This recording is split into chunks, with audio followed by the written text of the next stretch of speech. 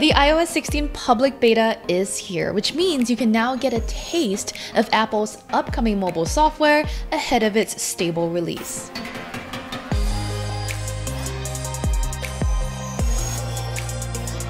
As we saw at WWDC in June, the iPhone is slated to get a whole new lock screen, edit and unsend options in iMessage, improved dictation, a medication tracker, new sharing features, and more. iOS 16 is shaping up to be a beefier update than years past, and you might, understandably, be itching to test it out. As always, I have to remind you that installing any beta software comes with risks. Some of your favorite apps might stop working, or worse, your phone might be completely bricked. If you're still set on running the beta, then at least make sure you back up your data. You can access the preview by enrolling on Apple's website, which will push a download option to your phone's software update section. Just as with the iOS 15 public beta last year, basically all the features announced at WWDC are ready for testing. The only things missing would require developers to make some changes, like integrating an API for the new live activity update box on the lock screen. And the redesigned CarPlay won't be available until next year. I can't get into every single one of the long list of changes here, and I'll save my more complete evaluations for our full review later in the year when iOS 16 is officially released. For now though, here's what you can expect with the iOS 16 public beta. Once my phone restarted after installing the update, the change was obvious. Instead of the clock and list of notifications my eyes had grown tired of, there was a box at the bottom of the page telling me the software had been updated. The clock font was a thicker, blockier style, which I immediately wanted to change. I long pressed the wallpaper, but that brought up the page for me to enter my passcode. This is basically a bug I found where I can't access the lock screen editor or switch between pages unless I set up Face ID. Basically, you can't tweak or change lock screens without logging into your phone, but when you enter your passcode, the system takes you straight to your home page, bypassing the lock screen altogether.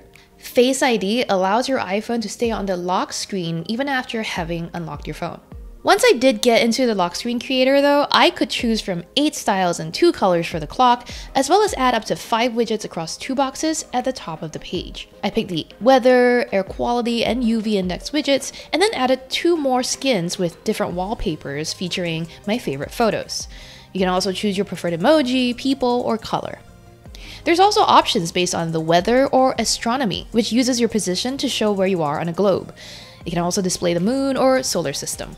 Each page can be linked to a focus mode, though there must always be a default lock screen that isn't tied to anything. The revamped lock screen also features a new live activity box at the bottom. The idea is that when you're following a sporting match or recording an interview, for example, you can stay updated without having to leave the app open. Developers need to integrate the new API for this to work for their apps. Right now, Spotify and Apple's timer apps, for example, work with this box, making it easier to pause my music or cancel and pause my countdowns. One of the most useful changes coming with iOS 16 is the ability to edit and unsend chats in iMessage. For now, this works best with people who are also using the public beta. Anyone on iOS 15 will see a second message that says edited to, followed by your new words. Just like what people on Android used to see when iPhone users used to send emoji reactions to texts. You have 15 minutes after sending a message to access the options for undo send or edit. When you take back a message, by the way, your friend will see an alert saying you unsent a message. Texts that had been updated have the word edited next to the red receipt below the bubble as well. Apple also updated the dictation experience. Now, when you tap the microphone on the iPhone's keyboard, the QWERTY setup stays in place instead of being taken over by a waveform animation. A small tab with a microphone icon appears over the input field when you're not speaking, so you know dictation is still enabled. You can tap mistakes in the box and continue dictating to fix them, which is similar to what Google did with its updated voice engine on the Pixel 6. Unlike on the Pixel 6 though, iOS 16 doesn't allow you to speak commands like send or delete all. This dictation interface also didn't appear when I was typing in the App Store's search bar, so despite this being a system-wide feature, it still appears to be missing in places. Of all the updates that iOS 16 brings, my favorite has got to be in Visual Lookup. or, as I prefer to call it, the quicker sticker maker. Basically, you can long press a subject in any picture in the Photos app and copy it without its background and then paste it somewhere else. I was impressed with how accurately the system picked out subjects, whether it was a coworker smizing against a blue sky or a model in a flowing long dress in front of a building. When you paste your selection into a message field, it's automatically sent as a cutout with a transparent background. But often the system would think I was trying to send a picture and add a black background, which took away from the effect. This is a known bug though, so it shouldn't be happening by the time iOS 16 is ready for its stable release. I was looking forward to seeing the new medications feature in the Health app, and satisfyingly, it's mostly straightforward and intuitive. I easily found my daily pill, and Apple offers US users the option to scan their packaging label. The database is still somewhat sparse, and I couldn't find the specific brand and dosage of vitamin B12 that I take every day, but I imagine as more people use this and plug their own pills in, there will be more entries soon. While it is helpful that you can choose frequency intervals like daily or alternate days, specific days of the week, and more, I wish there were a way to choose an end date. You can set a specific day to start your meds, but for short-term situations like a course of antibiotics, for example, you'll have to manually delete the entry after you're done. The most intriguing aspect of medications is that if you enter substances that could have risky interactions, the system is supposed to flag it for you. This isn't limited to drugs either. Apple also prompts you to add whether you consume alcohol, marijuana, or tobacco. Through this, I found out that one of my medications might increase the effects of marijuana, and the Health app labeled this as a moderate interaction. I'm allergic to a few different drugs, including some major antibiotics, and I've listed this in the medical ID portion of the Health app in case of an emergency. When I added one of the antibiotics and medications, I wasn't alerted about it. Granted, the information in the medical ID is simply a list of words as opposed to pieces of data that Apple can compare items to, and I probably wouldn't be dispensed medication containing stuff I'm deathly allergic to, but it would be nice to see Apple think about how best to approach situations like these. Concerns about medical privacy are at an all-time high, and I almost didn't want to list my birth control in medications, although I do believe that Apple has one of the better privacy policies around. Still, I would feel better if there was a way to hide this information behind a passcode, for example.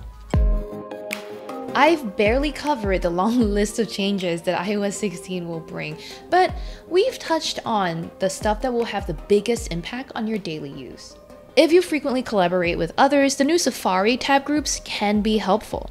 I created a group and shared it with fellow deputy editor Nate Ingram as we tested the new software.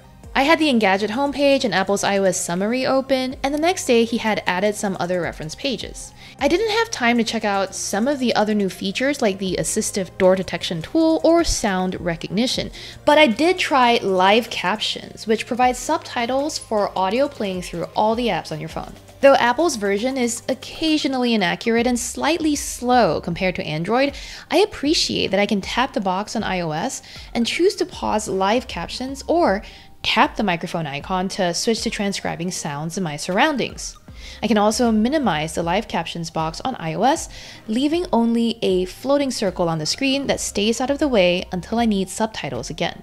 Apple also added a new safety check tool that allows you to disconnect from people, apps, or devices that you no longer want to be connected to. You can review the people and apps that have access to your location, photos, calendar, or contacts, and revoke permissions or choose new clear options like emergency reset or select all and stop sharing.